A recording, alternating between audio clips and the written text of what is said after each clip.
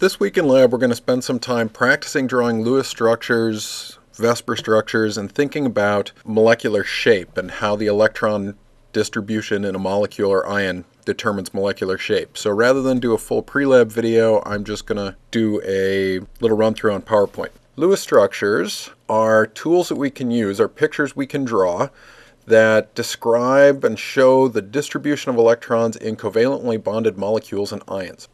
Chemistry is really all about electrons and where the electrons are. Lewis structures allow us to formally put those electrons in an ion or an atom or a molecule in ways that tell us something about how the molecule is held together. Because of that, we can use Lewis structures to give us some indication of the stability or the reactivity in a molecule or an ion. Now, one thing that Lewis structures by themselves really don't do is show three-dimensional structure. We need to use Lewis structures to determine three-dimensional structure, but a Lewis structure by itself isn't three-dimensional. The other thing that we've got to look out for is applying Lewis structures in appropriate places. Things like transition metal complexes really don't work very well if we try to use Lewis structures to understand them. So if we grab a periodic table, Lewis structures tend to work fairly well to describe the bonding and the structure of main group elements. They don't work very well in transition metals. Let's put this away. This is our set of rules for drawing Lewis structure. If you're in my class, you've seen these before. If you're in the other class, you've seen something probably very similar to this. So we'll just run through these and then look at an example so that they make a little bit more sense. So first thing we want to do is add up all the valence electrons in all the atoms that compose our molecule or polyatomic ion. Then we'll draw a skeleton structure using all single bonds. Usually the least electronegative atom of the group is the central atom in our Lewis structure. Then we want to go around and fill all the octets, or in the case of hydrogen, a duet, of all the peripheral atoms using those valence electrons that we added up at the beginning of the process. Any valence electrons we have left over, when all of these are full, we can put on the central atom of the structure. Then we get to the point where we want to check the formal charge on all the atoms in the molecule or ion. Now, I put this in as a separate step because at this point we may not have a good Lewis structure, but by checking the formal charges here, we'll at least be able to tell whether we're missing any electrons or whether we have any extra electrons floating around in the structure. Once we've looked at those formal charges, we can then minimize the formal charge distribution by using multiple bonds. And 7, we're just going to recheck the formal charges because, again, that helps us see if we got anything mixed up in the middle of the process. All right, what about an example? Let's look at SO2. So step 1, add up all the valence electrons. SO2, let's grab our periodic table again. Sulfur is right under oxygen, so 1, 2, 3, 4, 5, 6 valence electrons for sulfur, 6 valence electrons for oxygen. Put that away. Sulfur has 6, each oxygen has 6, so we have a total of 18 valence electrons to work with. Step 2, draw a skeleton structure using single bonds. Usually the least electronegative atom is in the center. Sulfur, less electronegative than oxygen, put it in the center. Single bonds to each of the oxygens. Step 3 and 4, fill the octets or duets of all peripheral atoms. So I have 18 valence electrons to work with. I used up 2, 4 in my bonds. 6, 8, 10, 12, 14, 16. I filled up the octets of my peripheral atoms. Place extra electrons on the central atom. I have 2 extra electrons. Those are going to get put on the central atom, the sulfur in this case. Now what about formal charge? Formal charge is a way of looking at electron distribution. Formal charge assumes that we've got perfectly purely covalent bonds. Perfectly purely covalent bonds share electrons perfectly. Each side of the bond exactly shares that pair of electrons. So in looking at formal charge, we want to assign all the lone pairs or single electrons that are on an atom to that atom, and we want to assign half of each bonding pair of electrons to each atom. Then we can compare the number of electrons that we've assigned to the number of electrons in the neutral atom to determine the formal charge. The way we're going to use this to help us out is right here. This is where it's really important. The sum of all the formal charges on the entire molecule is equal to the charge of the ion or the molecule. Let's take a look at our SO2 example again. There's SO2. I said we're going to split each of the bonding pair of electrons and assign one to each side. So let's look at oxygen. We've got 2, 4, 6, 7 electrons assigned, half of that bonding pair. A neutral oxygen has 6 valence electrons. So for the formal charge, I've assigned one more electron than neutral, so an extra electron will make the formal charge -1. The oxygen on the other side is exactly the same. 7 assigned, 6 neutral, formal charge -1. What about the sulfur? I've got a lone pair, so that's 2, and I've got 1 electron from each bonding pair. So that's 2, 3, 4 electrons assigned. A neutral sulfur has 6 valence electrons. So the formal charge, I have 2 less electrons than a neutral. Formal charge is +2.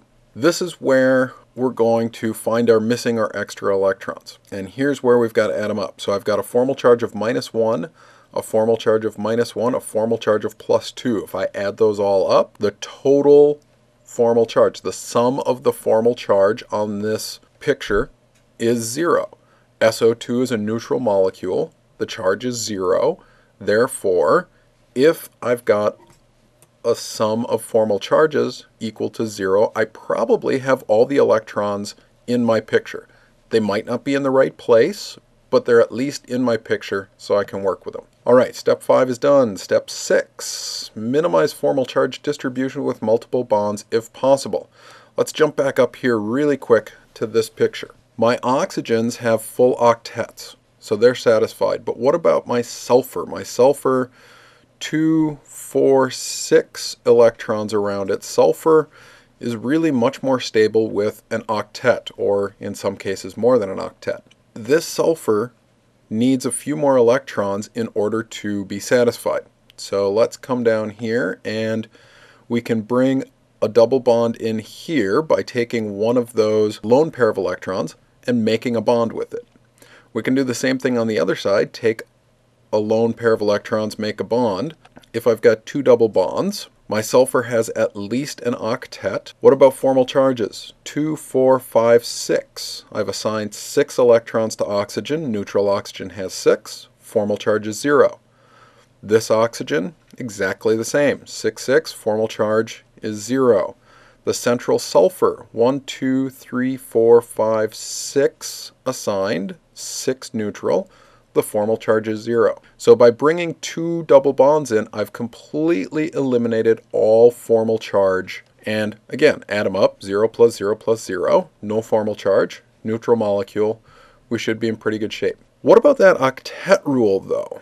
Sulfur has 2, 4, 6, 8, 10. Sulfur has more than an octet of electrons around it. Well, we usually try to avoid that. But as long as we're below the second row of the periodic table, we can violate the octet rule if it makes for a more stable structure. So anything that's in the n equals 3 row of the periodic table or lower can violate the octet rule if necessary. If there's no reason to violate it, don't violate it. But if we can do something like down here, eliminate all formal charge by violating the octet rule, I tend to lean a little bit more in that direction. The thing you have to keep in mind there is you cannot violate the octet rule in the second row of the periodic table. So things like carbon, nitrogen, oxygen are never going to have more than 8 electrons around them. They're never going to have an expanded octet. That looks like a good Lewis structure. We've got all the electrons represented. We've got formal charges minimized. Looks good. How do we take that Lewis structure and go from this electron distribution map, which again does not necessarily tell us what the three-dimensional structure of this is, to a three-dimensional structure? The way I have this drawn, this looks like it should be linear. This particular molecule isn't linear, however. For that, we need to use valence shell electron pair repulsion theory, or VSEPR. The reason VSEPR works is because electrons are the same charge. Like charged particles repel each other.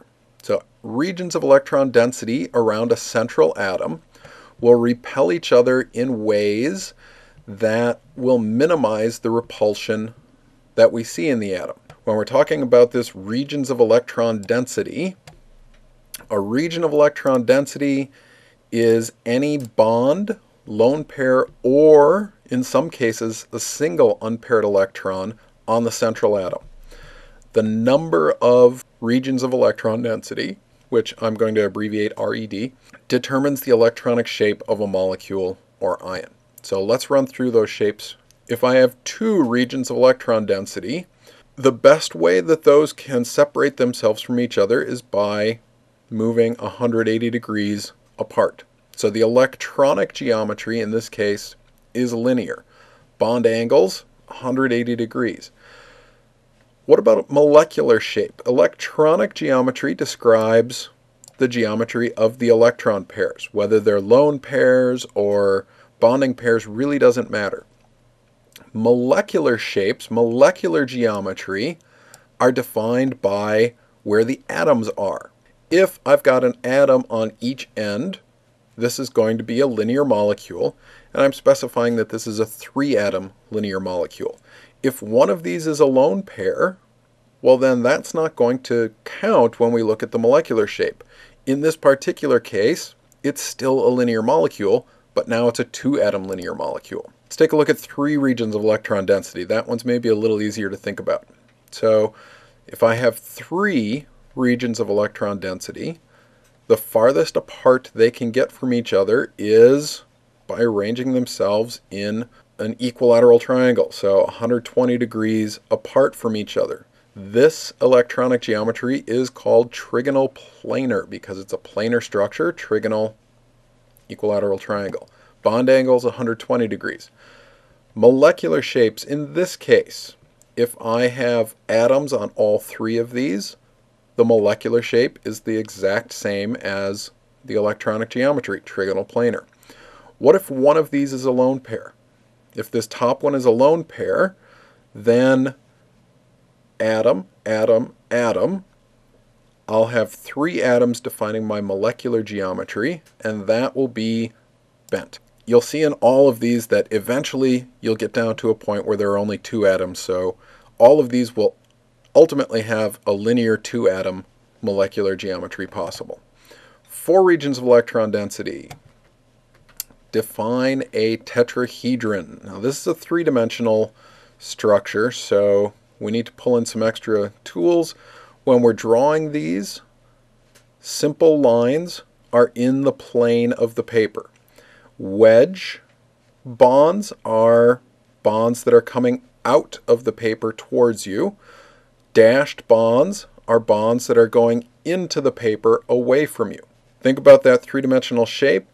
These are all 109.5 degrees apart from each other in the electronic geometry. Again, if all of the regions of electron density are bonds that lead to atoms, the molecular geometry is also tetrahedral. If I take one of these away, then I've got a trigonal pyramid. Take 2 of them away, it's bent. 3 of them away, it's a 2-atom linear. 5 regions of electron density give us a trigonal bipyramid. So this is a trigonal, this is an equilateral triangle with an atom above and an atom below. So this is kind of the odd one in the group because it's got 2 different bond angles. There are 90-degree bond angles between the trigonal equator and the axial atoms, and there are 120-degree bond angles within the equatorial trigonal part. So again, all atoms, trig bipyramid. If I take one lone pair off, It's a seesaw, 2 lone pairs, T-shaped, linear 3-atom, linear 2-atom. And finally, our 6 regions of electron density is an octahedron. All the bond angles in an octahedron are 90 degrees or 180 degrees if we're looking straight across. And here are the family of molecular shapes possible for 6 regions of electron density.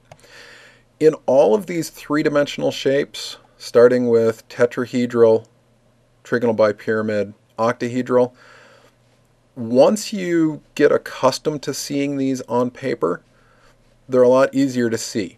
But until your brain starts interpreting these wedges and dashes the way chemists intend them to be interpreted, they can be a little tough to work with. So that's one of the main reasons we're doing some modeling. That's one of the main reasons we want you to be able to grab a 3-dimensional representation of these and really work with it. So practice will definitely help you out on this.